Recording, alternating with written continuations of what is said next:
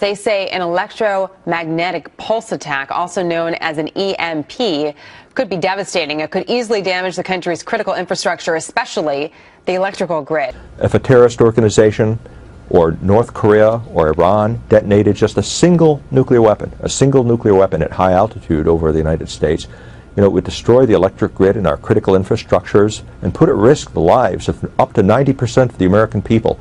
We all depend directly or indirectly.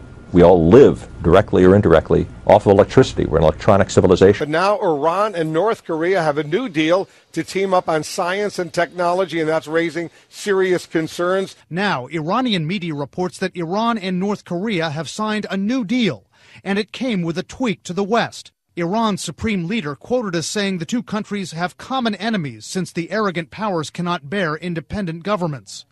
The Iranians say they'll work with North Korea on scientific and technological projects. Iran has consistently denied that it's pursuing nuclear weapons, but recent reports say there's another indication that a weaponization program is moving ahead.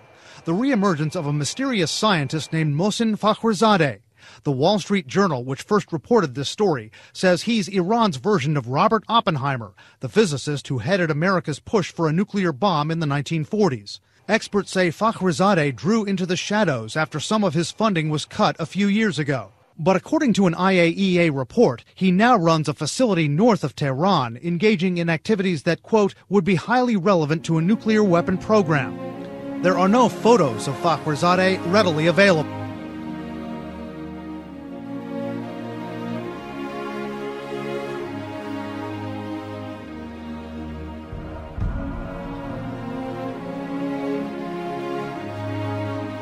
America is clearly Iran's ultimate target.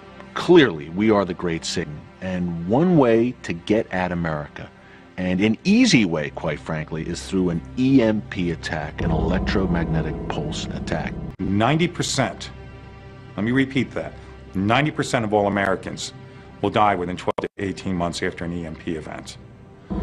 This study was done in 2008. Has anything been done since? No. For years, the Iranians have been taking a container ship out into the middle of the Caspian Sea and firing rockets straight up. And then they detonate the rocket and say, oh, it was a failure, it didn't go into orbit. I mean, that is the signature. That is a clear signature of training for an EMP launch. Put the missile straight up.